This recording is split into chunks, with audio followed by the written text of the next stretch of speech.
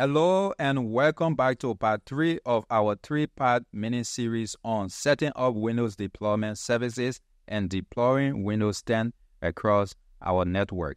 So I'm just going to take off from where I left off in the previous video. So if you haven't seen the previous video, I will make sure to leave a link to that video in the YouTube card as well as in the video description down below. So the first thing I want to do as I begin part 3 of our 3-part mini-series is to come to the menu of our VMware, click on File, and say New Virtual Machine. So I will keep it to Typical, and I will go to Next. I will say Install the operating system later, and I'll go to Next. I will keep it to Microsoft Windows, and keep it to Windows 10, and go to Next. And I'll put the name of this client computer to Windows 10 WDS and go to Next. I will keep the hard drive to 60 gig, keep it to split virtual disk, and then go to Next. These are the summary. I will just say Finish, give it a few seconds, and now I have my virtual machine. So this virtual machine is a blank virtual machine. So all I need to do is to boot this virtual machine on the network, and it should be able to first of all get an IP address from the DHCP server, and then the second thing it would do is to connect to the WDS server and then boot from the WDS server and allow us to install Windows 10. The next thing I want to check to make sure that everything will work well is the network adapter. So I'm looking at the network property is set to NAT. I'll come to my server, go to VMware, go to Settings, look at the network is also set to NAT. So everything should work. So I will go back to my Windows 10.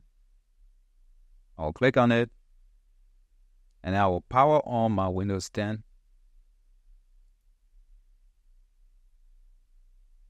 Say yes. So I'll press F12 to boot from the network. I will release my mouse and just come up and stretch it up a little bit. Yeah, so that you can be able to see. So it's trying to boot from the network. I'll give it a few seconds and allow it to boot from the network. Okay, so it failed. It didn't boot from the network. So I want to release the mouse. I'll just turn off this virtual machine. So I'll power off. Say power off. I'm just going to look at the settings of the virtual machine. So I'll right click on it, say settings. I will go to options. I'll go to advanced. Okay, so I want to change it from UEFI to BIOS. So I'll put it to BIOS. I'll click on OK. And then I'll power on my virtual machine. And then I'll press F12 to boot board. So it even tell me at the bottom, press F12 to boot from the network. So now it's trying to boot from the network. I'll give it a few seconds and allow it to discover the DHCP server, obtain an IP, and then also boot from the WDS server. As you can see, it has gotten an IP address from our DHCP server 10.10.10.37. It got a net mask. This is the DHCP server IP address 10.10.10.2, and the DHCP server is DC02. So it has booted from the network and is trying to boot now from the WDS server. So we'll give it a few seconds and allow that to connect. So we can see it is booting now from our WDS server, which is 10.10.10.2, and it's booting from the boot.win file, as you can see at the bottom. So we'll give it a few seconds and allow everything to load up.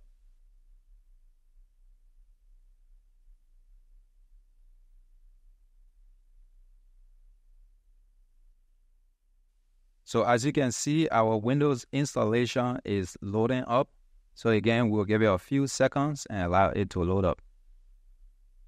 All right, so as you can see, the Windows Deployment Services installation of Windows 10 has successfully loaded up. So you can see Windows deployment services. And then it shows you for local, for you to choose the language to install Windows 10. So I'm just going to keep it to English, United States. For my keyboard or input method, I'm just going to keep it to US, and I will click on Next. And then at this screen, I need to enter in the administrator for my domain controller. So I will begin by putting in my domain name, KLA / and I put the username, which is administrator, and I put in my administrator password. But if you pay attention to the top, it says enter username in the format, and this is the format. So you first start with your domain name, and then followed by a / and then the username. Or you could just put the user at your domain, right? Now that I've done that, I will click on OK. My password is not correct. So I'm going to put KLA / administrator. Going to retype my password. Press OK. So once I do that, I'm taken to the next screen to select the operating system.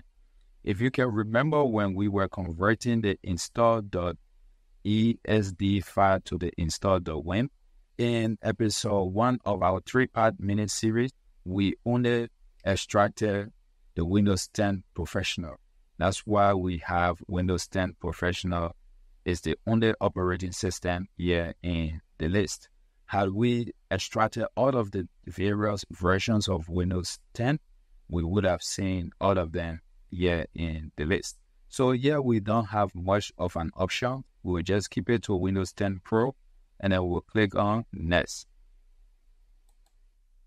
Then it will discover our hard drive, and then we can just keep it to install Windows 10 on our entire 100 gigabyte of hard drive. So if that's what we want to do, we can click Next. For any reason that you would like to partition this hard drive, you can always come to Drive Options, and then you can say New, and then we can put in the size of the hard drive. So let's suppose that we want to install our operating system on 60 gig of hard drive space. We will say 1024 multiplied by 60 gigabyte will give us the size of 60 gig in megabyte, and that will be 61440.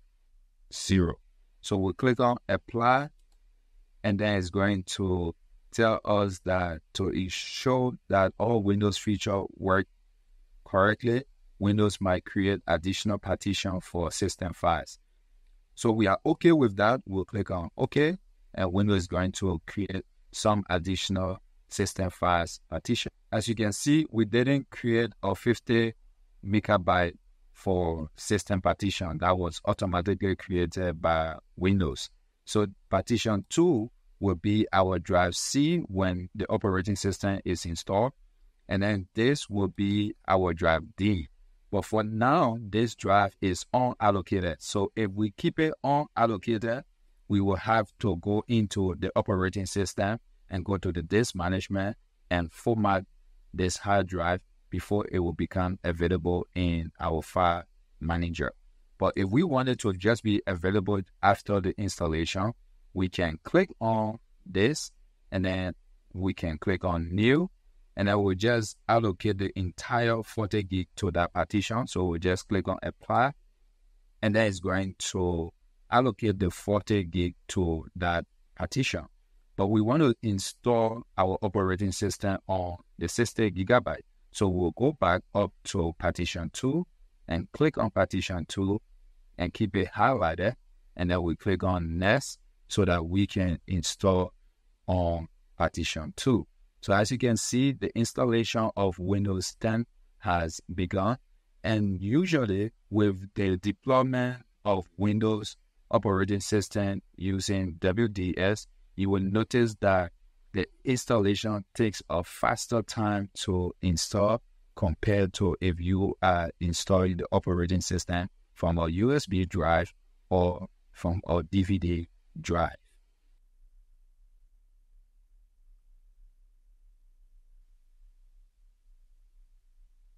Right, so once we restart the computer after the installation of Windows 10, we are now prompted to select our region. So I'm just going to select Canada, show to select the country that you live in. So I'm going to choose Canada. So once I choose Canada, I'm going to click on yes.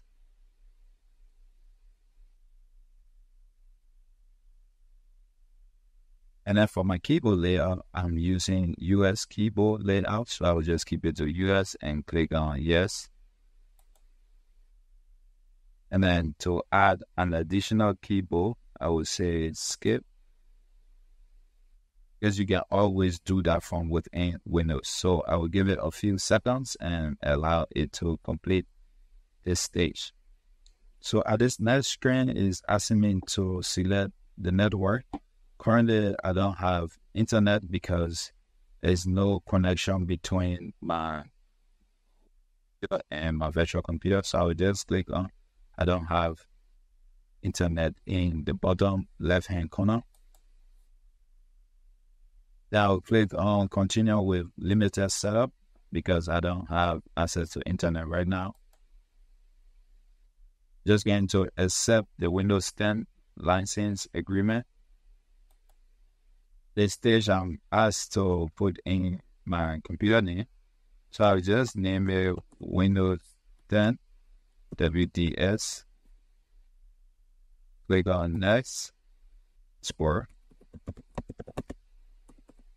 Then I click explore. I'll click on next. So for the location, I will click on no. For find my device. And then I can pick send required diagnostic data. Click on accept. Improve inking, I'm just going to say no. Click on accept. Tailor my experience of diagnostic data, I'm going to say no. Accept. Collect apps use advertising ID, no. Accept. And I'm being asked to set up Cortana. I will say not now.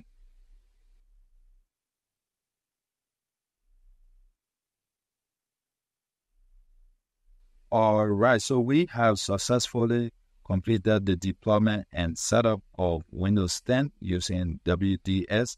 So this brings an end to this 3-part mini series. So thank you so much for sticking in with me, following this entire journey and learning how to deploy Windows using Windows deployment services. In our very next video, what we will do is we will use the Windows deployment services to deploy Windows 11. To check out the next video, but share this video with someone who will find it useful. Like the video if you love it. Leave a comment if you have questions or if you just want to provide some love and feedback for us. Make sure to leave those in the comment section down below. Subscribe to the channel.